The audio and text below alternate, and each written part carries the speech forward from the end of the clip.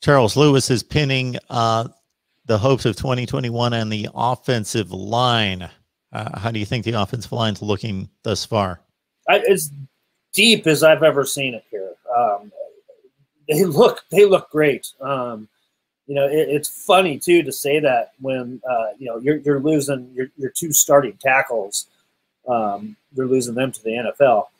But this line right now, you've got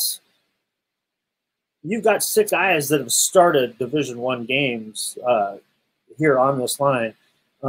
So that you've got guys that know what it takes. Now, a lot of them, they haven't had a lot of starts at the D1 level, but they've played it, so they know what to expect. And these kids are hungry, they're athletic, and they're big.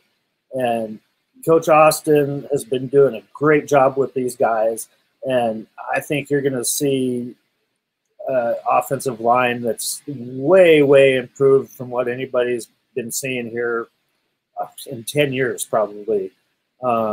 And which is another reason why I think Adrian Martinez has a successful year as well, because he's finally going to get some protection, because you got a bunch of these monsters on the line. And like I said, these guys are hungry and they're ready to prove themselves.